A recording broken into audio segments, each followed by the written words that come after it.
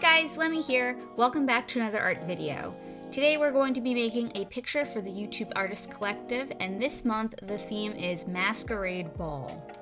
You yourself can participate in these themes. It's not just the official members and the guests of the YouTube Artist Collective. You can also post your art on the page and share it, and it's just a lot of fun. We have a hashtag on Instagram and everything like that, so I suggest that you get involved if it's something that you're interested in. If not, feel free to sit back and relax and enjoy watching what the artists have presented this month for Masquerade Ball. So, I usually kind of think about the theme and what everyone else is gonna do, and I'd like to guess what I think people are gonna do. For Masquerade Ball, it's either gonna be these things. It's going to be a good-looking girl with a mask, and it's gonna be like a mask with a stick, or a mask that looks like Robin from Batman and Robin. And it's gonna focus on the decorated mask with the pretty girl. It's going to have more of the outfit presented, so it's going to have a masked girl that also has like a very elaborate outfit.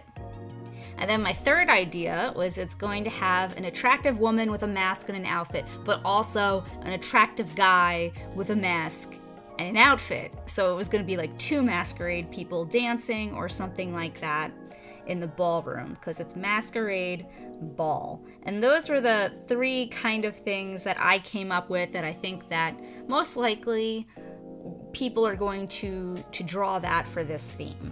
And if you know me and you know my friend Valerie, we tend to do kind of the same sort of thing, and sometimes it's not anywhere near what other people in the collective are doing, but we tend to do something similar.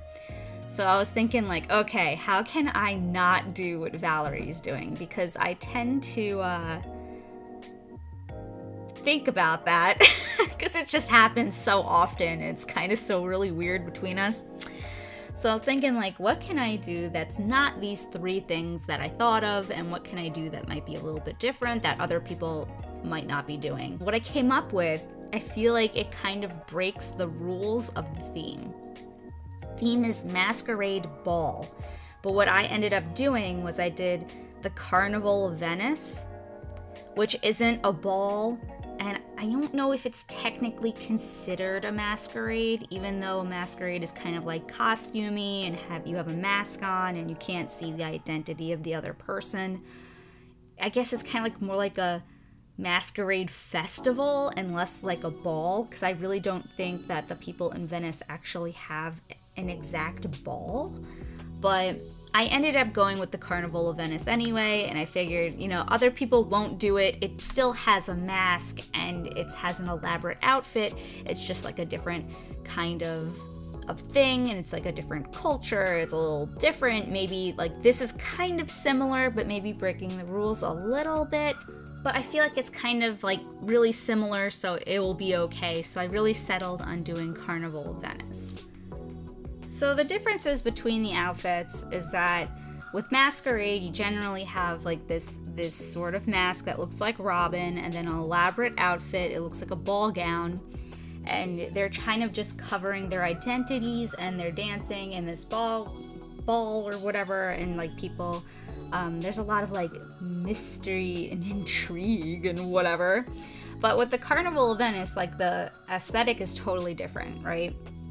They have full face masks, and I think they're made out of porcelain. They do look like glass, and then they paint like lipstick on and like the nostrils, and then they'll have different adornments on the mask itself. And then there will be a lot of over-the-top, elaborate, crazy, I want to say like avant-garde almost outfits, because they're just like so puffy and big and over the top, especially with like hats and things like that. A lot of the outfits will have different things like buttons, sequins, feathers, frills, flowers. They'll just sew in like full flowers into their outfits. There's different kinds of fabrics, so some of them will be like sheer, some of them will be like stiffer, and then they'll all just kind of like have like golden fabrics and different things, and it's just crazy, and it's all put together, and it's just like these really elaborate outfits. But what really caught my eye was the mask, because it has like this really creepy quality to it, but it's really kind of like just really cool. And that's what I wanted to focus on in my picture here, is that basically the mask is the focal point. Everything else is just a lot of detail and different textures. Like I put feathers and flowers and frills and stuff.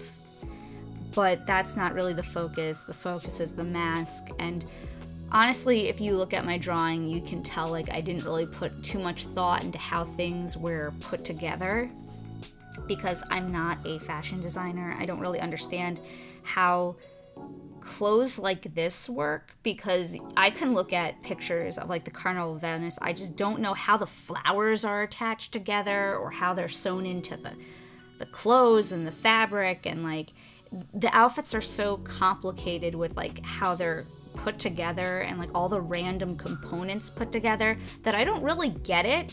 But I wanted to have like a bunch of different things going on in the outfit here, but really that's not the focus. The focus I was going for was the mask. I used my Schmincke Watercolors for this. I just bought them recently. I'm going to do a review on them at some point in my life. I don't know when. But I was really impressed by them. They're really awesome. I'll have a video someday about that. But I made these very kind of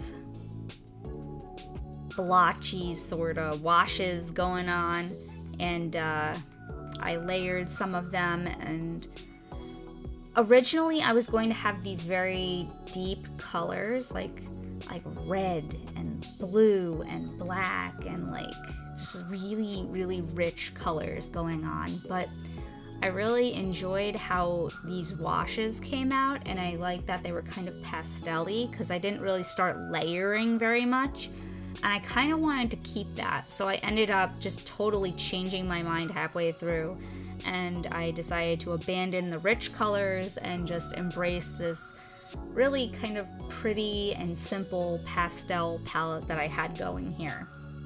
And then I used my dip pen and some red ink, and I did the line art on top of the watercolor, which was a little bit difficult actually, because the lines were a light pink colored pencil, so I was having trouble kind of seeing them. So I had to reinvent a lot of the line work that I had already going on, which is always a bummer to me, because I spend so much time trying to, for things like this, trying to make the line art in a way that I like, because it's a picture that I'm going to be selling. But then like I'll lose some of that in translation depending on like the method that I'm using to get somewhere. So that was kind of a bummer. But yeah, I like how it came out. I had a lot of fun with the mask, and I do like the picture. I would have kept it, but I already basically have it sold. I have an interested buyer, and I haven't been uploading my YouTube Artist Collective pictures to my store because they keep selling before I get them uploaded. So, I mean, that's a good thing, right? But it makes my store look like I've never sold anything and no one's interested. But the thing is, it's actually the reverse, and I do have interest, so that's why I don't even get to posting it. So that's kind of weird. I've never really had that happen before. I feel so loved. Anyway, I'm gonna get going. I hope you guys had a wonderful day and you're gonna have a great weekend. You guys take care of yourself. I'll talk to you next week. Also, let me know what you think of my picture.